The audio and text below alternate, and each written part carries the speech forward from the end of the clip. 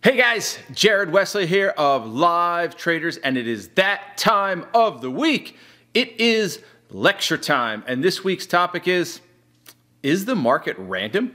Is this just some random walk down the street for the markets? Or do we actually have an edge in the market? And if we do have an edge, what is our edge and how do we gain that edge? Do technicals really work? Should we focus on fundamentals?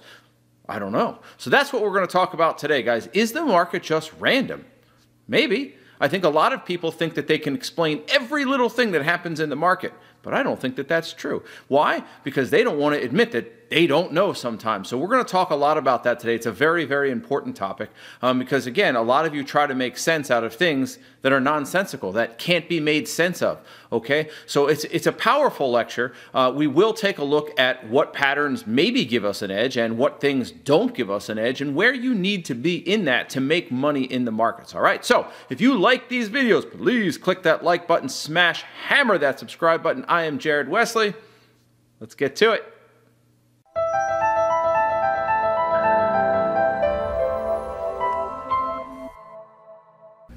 This week's lecture topic is, what's your edge? So we've talked about this topic in the past, and more recently we talked a little bit about blackjack and things of that nature. Today's lecture is not going to focus on that in any way, shape, or form. All right, we're not actually going to talk about specific statistics or odds or numbers like that. We're going to spend some time asking and answering the question is the market random? Is it? Is it just random? Okay, so we're going to spend some time on that, and we're going to take a look at some charts. We're going to take a look at some text-based slides, and we're going to get some participation from you guys because I want your input on certain things. All right, and a little curveball this week. There is no "When will the insanity stop?" segment. I do have a file folder full of new material. I thought we should just take a break this week. All right, keep it on the positive side of things this week because, you know, while they are helpful, they are very eye-opening as well to folks, and we'll just keep it a little more positive. So no insanity this week, but I will tell you it hasn't stopped because I still have a whole bunch of them that we haven't talked about yet. So let's just dig right in this week, okay? First and foremost, we're going to ask the question, what is the stock market? What is the stock market, right? Well, it's made up of thousands of stocks traded by millions of people in the United States of America as well as around the world. This is the United States stock market, right? The NASDAQ, the New York Stock Exchange, etc., and so forth. Who is in the market? Well, hedge funds trade the market, pension funds trade the market, HFT firms trade the market. People who know absolutely positively nothing about the market still trade the market. Day traders, swing traders, core traders trade the market, banks trade the market. My goodness, just about everybody trades the market. Interesting side note, roughly only about 55 to 57% of Americans actually have a stock portfolio. And that means just one share. Isn't that fascinating? That means just over half do, but almost half don't. 45%, give or take, don't. It's something you should consider long-term, having yourself a stock portfolio, because real estate and stocks are two of the best, probably most common popular ways to earn money while you're sleeping and to be able to retire comfortably, because Social Security ain't going to do it. But that's a whole nother topic. The point is, though, basically, everybody's in the market to some extent, right? It kind of runs the world because you don't think much about it, but, oh, Apple, huge company, they sell iPhones and iPads and computers and AirPods and blah, blah, blah, blah, blah, but they're listed on the stock exchange. And if people start buying Apple and start selling the stock and it tanks 90%, they could go bankrupt. Now, I understand that that's a far stretch. It's not the point, though. The stock market, in a lot of ways, runs the United States and in some ways runs the world because there's so much invested in it. You know, it's a trickle-down effect, I suppose. The point, though, is that there are professionals in the market. There are novices in the market. There's everybody in the market, all right? And your job, as a trader anyway, is to try to make some money from the market. But there are a lot of people who don't know anything about it, right? So then we bring ourselves to, well, who controls the market? Who controls the market? Who makes the market go up and down? Who does that? Is that like a button somebody presses at a hedge fund? Is that something that Warren Buffett does? Is that something that Ray Dalio does? Is that something that the Fed chairman does? Is that something that, little, I don't know, Johnny and Susie do? Who does this? Right? Who controls the market? Do you guys know who controls the market? Anybody specifically? I mean, the answer is on the screen, right? The answer is everyone and no one, right? It's no one person. That's why it's in italics. No one person controls the market. The Illuminati, right? Everyone, right? Lots of people trade the markets, yet no one controls it. Note, the one is italicized again. No one controls it. We control it. All of us put together. Now, granted, there is big money and there is small money. We are small money compared to the money that hedge funds have, pension funds, banks, HFT firms, etc. We're small potatoes, small fish. But you need to understand that no one controls the market. The market just is, and it runs off of fear and greed. All right? And it's this cycle of fear and greed that we're trying to take advantage of, okay? So now I'm going to need your help on these next 3 or 4 slides. Okay? I'm going to need your help. All right? Okay. Slide's pretty clear, right? What's the next direction of this stock? All right, I just pulled this up yesterday. Don't worry about what the company is. It doesn't matter. I should have probably just taken it off. What's the next direction of this stock? Just give me any answer you want. What's the next direction of this stock?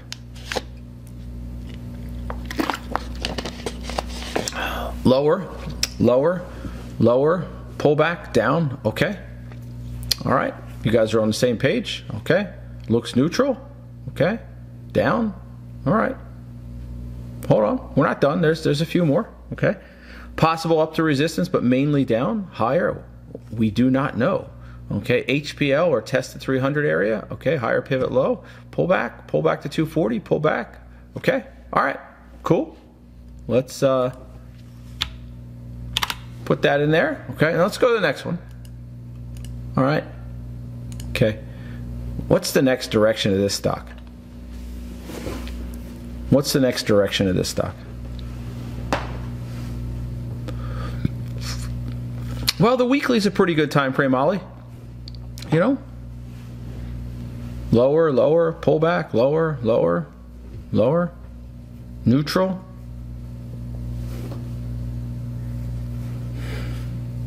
Lower high, higher low, higher high, expectation is lower, lower, 3-bar play, oof, slow down there, sideways, lower but never really no, lower, okay, all right, let's do it again.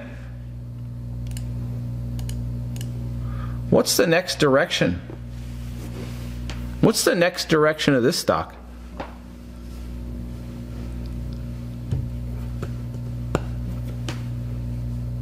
Lower maybe, holy crap, sideways, higher, neutral, hard to say, anyone's guess, higher, sideways, stay in a range, no idea, lower, dead sideways, buyout, that's a pretty wide range buyout, unless it happened today, $20 range, sideways, sideways, I wouldn't touch that, okay, all right, hold on.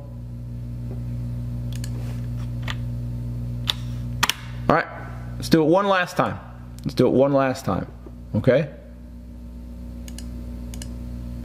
All right, what's the direction of this stock?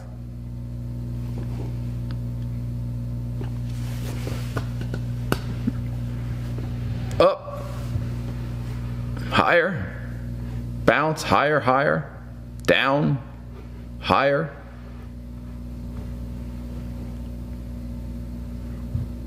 Possible bounce off the 200. Looking to go up maybe higher, lower. Fascinating, isn't it? Looks like a quarterly cycle based on earnings. Down with expected pullback. Change of color bar. Depends on the time frame. Bounce off support. Based on trend lines higher, probably higher. Okay. Well, now, Did we learn anything from those 4 charts? I didn't give my opinion in any way. I just simply asked you guys, what is the next direction of these 4 stocks? What did we learn?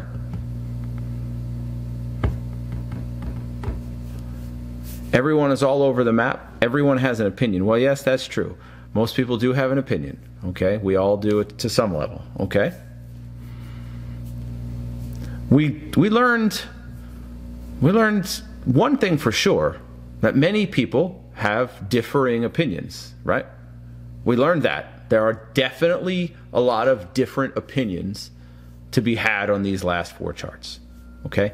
Maybe some of them have stronger opinions in one direction or another, but there's always, in every chart I showed, there was an opposing opinion at least one time, and in some cases, many, many times, right? So, now, this brings me to the point, the crux of what we're going to talk about today, okay? And it's this right here. And you're going to be surprised when we talk about this, because everything we do never talks about this. We almost never talk about this. In fact, I don't even remember if we have ever talked about it, okay? On a level, perhaps, but in detail. Is the stock market random?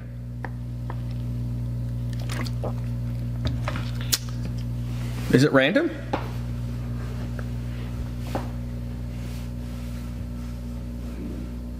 What do you guys think?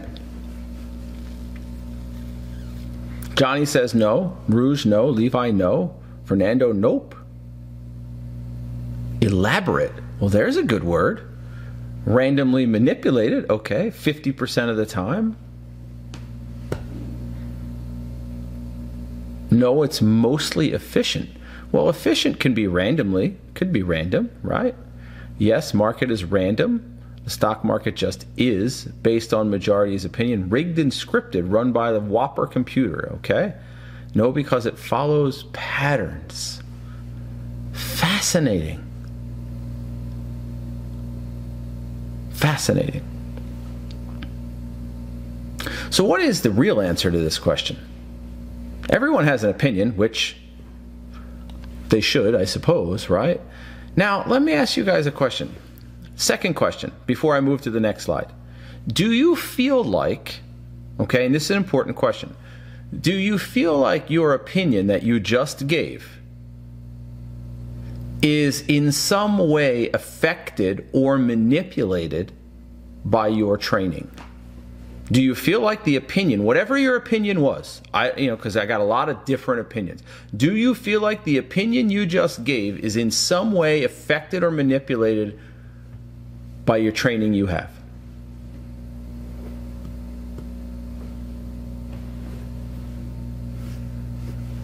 The answer most definitely has to be yes, because that's just life in general, right? The way we see the world through our personal lens, and our lens is created by past experiences, right? So, I mean, it's hard to say no to that question, because it's true for everything we look at in the world, right? How we view things is largely due to how we were raised or things we've experienced in life, etc., and so forth, okay? So, now let's move on to, yes, the market is random most of the time. What proves this to be right? The market is random most of the time. I'll give you a hint. Think about your pre-market routine. I'll give you a hint. Think about your pre-market routine.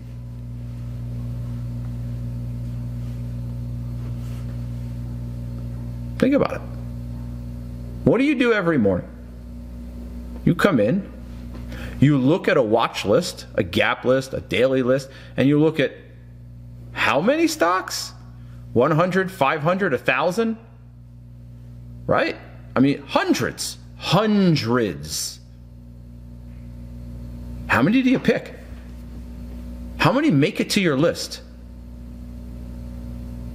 I know I literally go through at least 200 to 400 stocks every morning. Every morning. How many make it on a list? 5? 10? Well, gosh, if the market's not random, why don't you have 400 stocks on your list? Why? I mean, come on. If you can make sense of everything, why don't you have 400 ideas on your list? You all said the market's not random. Not you all, but many of you said it's not random. Well, if that's the case, why can't we make sense of every stock that we see? Ooh, that comment, brings me to an important point that we're going to talk about. Claude. There we go. Claude is getting there. Looking for exceptional confluence. So, yes, the market is random most of the time. It is. Most of the time it's random. We don't always know what the market or stock should be doing. We aren't supposed to know everything all of the time. Oh no, Jared, you just didn't say that. We aren't supposed to know everything all of the time? But my wife demands that of me. Your job is not to know everything all the time. It's not your job. Okay? That's not our goal as a trader. Our goal isn't to know everything all of the time about everything. Most price action is random. Ignore random price action. Most of the things you look at are just random. Can you honestly tell me with certainty that the market is going to go higher or lower in the next 10 minutes?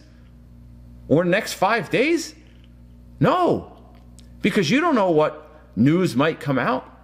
Elon Musk might say something. The election might change this. The Fed chairman might do that. The Fed chairman might pass away. You have no idea. None. It's random. It's completely random. There could be a hurricane in Florida and it puts an insurance company out of business. That's pretty random. And that's the point, Brian. The comment that I'm reading here is most of the charts earlier, I was guessing the direction. I had no idea. Thank you for saying that. And no, I didn't pay you to say that. Because that's going to take me to the next slide, which is extremely important. How traders get in trouble. And Brian, you were just right on cue for that, my man. Right on cue. How traders get in trouble. They try to explain something that can't be explained. They try to make something out of nothing, feeling compelled to know or explain everything all of the time. Or just flat gambling. Tell me you've never done this before. Tell me.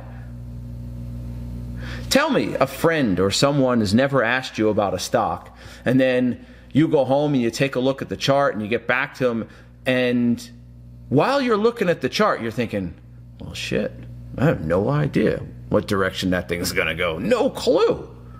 But then you go see your friend or coworker the next day and you try to make up something. Why? Just tell them I don't know. You don't have to know everything all of the time. You're not supposed to. Could you imagine if you could? Well, that'd be pretty amazing. You'd be the market wizard. This goes for trades too. You shouldn't know all the time. Somebody might bring up an idea and you're going to look at it and just be like, I don't know. And I say it sometimes. I honestly, I don't know what you were looking at there. I don't know what you were looking at. I don't know. Get used to saying, I don't know. I am not sure. That doesn't make sense to me. I don't see a pattern there. Because that's what you should be saying 95% of the time. Stop trying to explain something that can't be explained. Your job is to find what you actually can explain and easily explain. Your job isn't to try to make something out of nothing. Your job isn't to try to sprinkle fairy dust over some crappy little stock and say, oh, now it's worth buying. No, it's called next. It's called moving on. It's not our job to explain everything. Find specific instances where we can explain what is happening. Find specific instances where the odds are obvious. You don't need to be right all the time. It's okay to admit you don't know. I know. It's hard, isn't it? Somebody comes up to you like, well, what have you been doing the last 5 years? I thought you were supposed to know. That's what you do. I don't know. That's the whole idea. There's 1,000 stocks and you might trade 10 of them. I don't know what the other 990 are doing. And I'm not supposed to know. That's the whole point of what we do, is to find what we do know. Okay? But too many of you, through ego or revenge or the need to be right, you have to make sense of something that doesn't make sense. I'm not trying to figure out what my wife's thinking, because that's just a lesson in insanity right there. I just move on, but I have no idea. Please tell me. So when you think to it, you're only supposed to understand what you're supposed to understand. I know that sounds crass, right? But you look at something, you go, well, that makes sense to me, and this is why it makes sense to me. Over here, it doesn't. So you often look at charts and say, I don't know. Absolutely, Ollie. Those 4 charts I gave you guys earlier, I have no idea what direction they're going to go. No clue. None. I can tell you, oh, that's 4 bars up, and I think it might pull back. But if I look at a chart, overall, they're hideous charts, right? I can look at this chart to you and say to you guys, okay, it's 4 bars up. But guess what? The resistance doesn't happen up till about 310. Who am I to say it's definitely going to stop after 4 bars? I just know there's nothing here for me to trade. That's all that I need to know about this chart. There's nothing here for me to trade. That's all I need to know. Okay? When I come down here and I look at this chart, I sit here and tell you, I don't know. It's at the 200 MA. It's nearing some support. It's not good enough for me to trade. That's all I need to know. I really don't know the next direction. I can give you my opinion on it, but I don't have any strong feelings, like strong enough that would actually matter to tell you what direction this is going to go. Okay? And this is the problem with so many traders. It's okay. Just admit it's okay to say I don't know. You know why? It's actually nice to say I don't know. Because now it allows you to go look for something else. Now it allows you to not force a trade. So let me ask you. For those of you, I like tennis, you guys know that. Okay?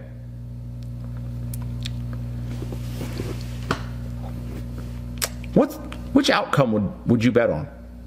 Nadal against Federer, just win or lose. Not trying to the number of games or the hours of the match, just win or lose. You want to bet on the Nadal beating Federer or Nadal beating some junior, middle school, high school kid or high school kid on clay, nonetheless. What bet do you want to take? I need answers to this. Which one would you want to bet on? All you have to do is guess the winner or the loser. Do you want to bet on Nadal against Federer on any surface, or do you want to bet Nadal against a high school kid on any surface? I'm taking this one at the bottom. I'm taking the kid. Duh, and duh. Right? This isn't rocket science. It wasn't meant to trick you. It's meant to say, obviously, Jared, I take Nadal against some 13-year-old kid. That's the whole point. This is what trading is. This is your whole job. Your whole goal in trading is to find the obvious winner, not the, wow, maybe, well, ooh, oh boy. Just say, I don't know. That's too close to call. Nadal Federer is a toss-up. Unless it's on clay, it's a toss-up. If it's on grass, it's probably Federer. But you get the point. It's a toss-up. Nadal against some kid is a joke. Pick the kid, right? I'll take Nadal against the kid every day. That's your job as a trader. So, what are you really doing as a trader? If you don't like your choices, you can sit on hands. You can walk away. Or you can trade. What do most traders do? Most, not all, most. They take the trade anyway. If you don't like your choices, you come up with some excuse. Hey, I'm bored. I need to be. That's why when I say to you guys sometimes in the chat room, are you not entertained, right? From Gladiator? Because sometimes you just need to be entertained.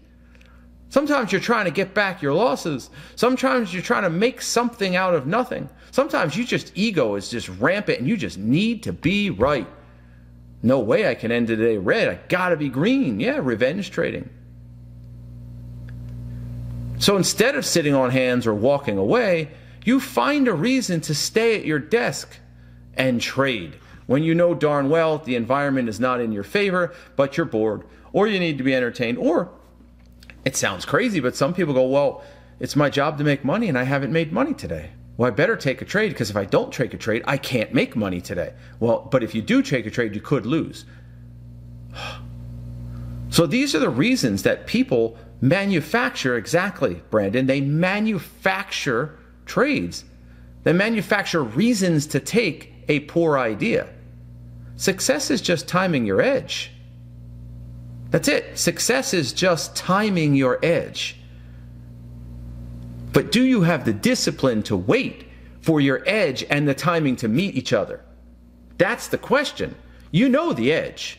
Hey, this is the pattern, this is the bottoming tail, this is the volume, this is the reversal time, this is the... You know the edge. But do you have the discipline to time your edge? Wait for the timing. Because Unwall said it this morning, actually, appropriately. Guys, I'm going to draw a circle, and then you put that little slice of the pie in there, right? Most of the time, you're not doing anything. You're scanning, and you're not actually trading most of the time. Because you're waiting for your edge to meet the time. Right? Timing your edge is what you're trying to do most of the time. Sometimes that happens at 9:32. Sometimes it happens at 11:02. And sometimes, guess what? Sometimes it just never happens. And you don't have an edge that day because you didn't find an edge. And that's okay. Those are the days you need to be careful, because those are the days these things sneak into your trading. Okay? And this is where people get in trouble. So while this lecture is not about rocket science, it's something obvious, but very few of you, maybe one or two of you, when I gave you those charts, could admit, I don't know. Literally, I think two of you said, I don't know. I think it was Bernd and Bertel. I think are the only two people that said, I don't know. Everyone else tried to pick a direction for those charts because you think, I'm thinking, you have to. I'll repeat that. You're thinking, I'm thinking, you have to. Oh, Jared's expecting me to pick a direction. No. I want you to say what you really believe. I want you to say, I don't know. I want you to say, I'm going to sit on my hands. Okay? It's very important to be able to say those things to yourself. Because if you're not able to say those things to yourself, guess what the odds of you walking away or sitting on your hands are? 0. I'll repeat it. If you are unable to admit to yourself, I don't know, if you're always trying to get the answer, then you're never going to sit on hands or walk away. You have to be able to say, I don't know. Otherwise, you won't be able to walk away. It's important. It's so simple. It's so basic. But it's so, so important. Okay? So you look at certain charts and you go, oh, well, this one's a bit more obvious. 15-minute 3-bar play on Apple. It's over the the 50 MA on the daily and over the pivot, and has a little bit more room. You have room up to the 200 MA. Now, is this the world's greatest trade ever? No. Range could be a concern. $4 is a concern. But you want something where at least there's a semblance of an edge. There's something that actually looks like it should look. Like the daily looks decent. It's over a red bar. It just broke through the 50 MA. It's over this double top. Range could be an issue. But again, this is how you dwindle down your edge. Put the odds in your favor. Right? Now, do you have to take this? We talked about this 2 weeks ago. 1, 2, 3, 4 bars up. Topping tail, red bar, pivot. And there's your 4-bar play. Range is a concern. Resistance is a concern. This is where people manufacture a trade. And God forbid they get away with it. They'll do it again. Don't stop trying to manufacture trades. Say, I don't know, or say, it's not good enough for me to trade. This goes against my edge. My edge suggests 4 days up into resistance no longer is an edge, and therefore I don't have an edge, so therefore I don't take the trade. This is Federer against Nadal right here. Yes, it could work. Nadal could beat Federer. Could happen on grass. But the odds, oh man, that's a tough one. That's what this trade is. A tough trade. That's a tough play. Over here, saw this one a couple weeks ago. Green bar, taking out a topping tail, but all kinds of junk. 50 period moving average, declining 50. Topping tail, red bars, pivots galore. 3 bars up. What's your edge? Again, this is Nadal Federer. This is tough. It's tough to pick that. I don't know. Market's up 5 bars in a row here. Stock's up a bunch of bars in a row. It's at resistance. It's at the 50 MA, and you're sitting here wanting to take this. Why do I bring these 2 slides back up? I brought them up 2 weeks ago. I'm bringing them up again on purpose. Because these are trades people in the chat room took. Didn't suggest. They suggested it and they took it. YOLO. People do this all the time. This isn't some thing that happens occasionally. Every day this happens. Okay? Your job is to know your edge and to know when you don't have one. Because if you don't know your edge, you won't know when you don't have an edge. Makes a lot of sense. Now you have an edge. This stock is gapping under this area of support. It's not overly extended. It has consolidated for 1, 2, 3, 4, 5, 6, 7 days in a row. Gives you a 4-bar play, wide bar, 2 narrow bars, and there's your play. Guess what? This is Nadal versus the kid. Now, I suppose it's possible the kid beats him, but it's unlikely. Match the time frames, know your edge. Take quality. Take the stuff that's obvious. It is your hard-earned money, you know. Exactly right, Alan. You have to start thinking like a professional. There is no other way to do it. You have to start valuing every dollar. See, one of the issues, and this happens in life as well, with credit cards it happens, and with trading it happens. We know what the problem is? You don't see it. Let's be honest. When you swipe a credit card, you don't see any number. You just swipe the card and it pays for it. When you take a trade, you click a button and there's money in your account, but you're not actually seeing the money in your account when you're clicking that. You're just seeing the price of the stock and how many shares you want. No one's coming out and going, ding, ding, ding, ding, that's $122,000, ding, ding, ding, ding. No, you're just pressing the button. So the money isn't forefront for you. So all of a sudden you start making poor decisions. But you worked really hard for that money. That money that's in your trading account represents your blood, sweat, and tears. Working for someone else that you probably don't want to work for. That's why you're trying to be a trader. Respect and value that money. And only put that money in areas where you think it has a really good chance of coming back to you. I'll repeat again.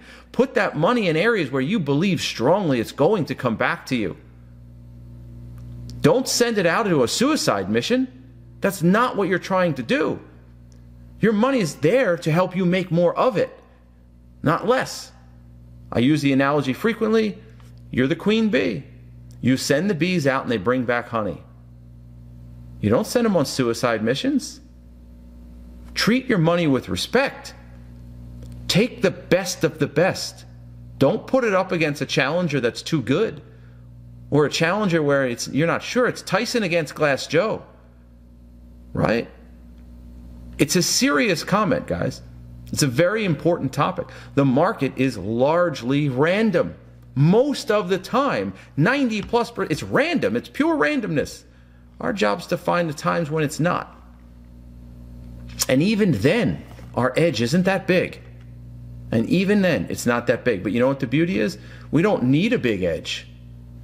Right? We really don't need a huge edge. So, some things to think about. Don't get it twisted. Stop manufacturing trades. Your job is not trading. Your job is to make money. See, I forgot a little right there. That annoys me, but I fixed it. Right? Your job is not trading. Your job is to make money. Sometimes that means not trading, sitting on hands, walking away, or maybe trading. What are you really doing? Do you know your edge? If so, you should be or must be able to reproduce it to be successful. You cannot reproduce your edge. You won't be successful. And this is where new traders struggle. See, I could go out today, all right, and I could tell a brand new trader, say they've been trading for a month, and I would literally come in and say, I need you to lose money today. And I bet you they couldn't do it. I need you to make money today. They couldn't do it. I need you to lose money. They couldn't do it. It's literally random for a new trader. They don't have an edge, and they're not able to reproduce it. Everything they do is random. Your job as a trader is to reduce your randomness to virtually nothing. The market's randomness, that can't be helped. But within your style, within your method, within your system, within your strategies, it's not random anymore because it's reproducible. And you only take it when certain things happen. Randomness isn't reproducible. Okay? Too many people, two mistakes. Too many people with enough technical knowledge to be successful, but they don't make money. Basically what this is saying is there are lots and lots of people out there that know charts and don't make money. Proficient chart readers are a dime a dozen. Genuinely profitable traders are few and far between. They know their edge, and they only put their money at risk when the edge is in their favor. Right? It's same as card counting in a sense. Right? Your betting structure may change when there's more aces in the deck or more fives in the deck, depending on what your thing is. Like Rain Man, there's lots and lots of them. What's your edge? Most of you don't even know what your edge is because you're nearly, not completely, but nearly random most of the time. Right?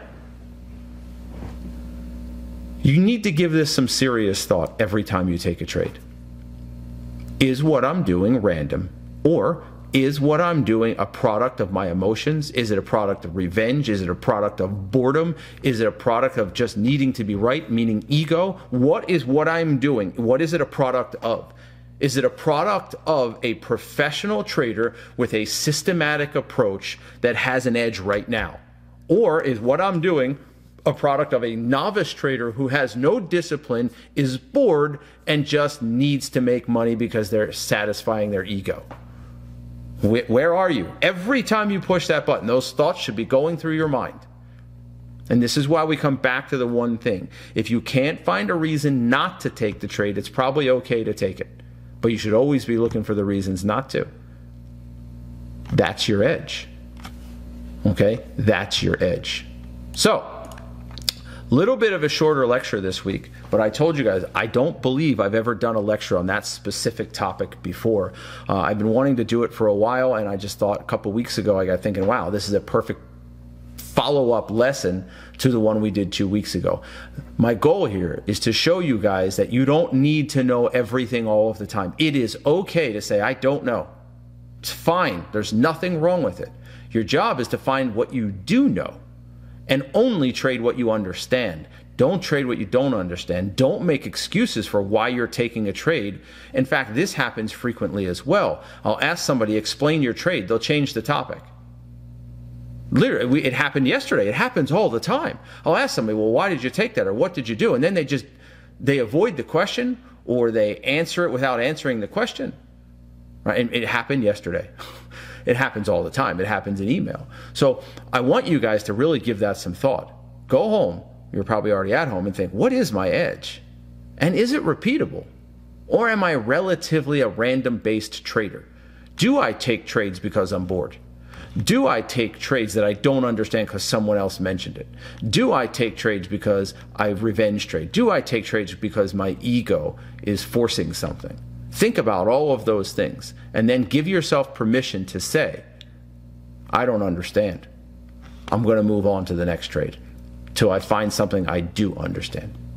All right? Hopefully that will help you guys become better traders. I'm Jared Wesley of Live Traders. We'll get back at it again next week.